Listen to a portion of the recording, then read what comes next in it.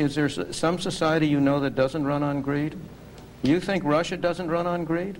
You think China doesn't run on greed? What is greed? Of course, none of us are greedy. It's only the other fellow who's greedy. The world runs on individuals pursuing their separate interests. The great achievements of civilization have not come from government bureaus. Einstein didn't construct his theory under order from a bureaucrat. In the only cases in which the masses have escaped from the kind of grinding poverty you're talking about, the only cases in recorded history are where they have had capitalism and largely free trade.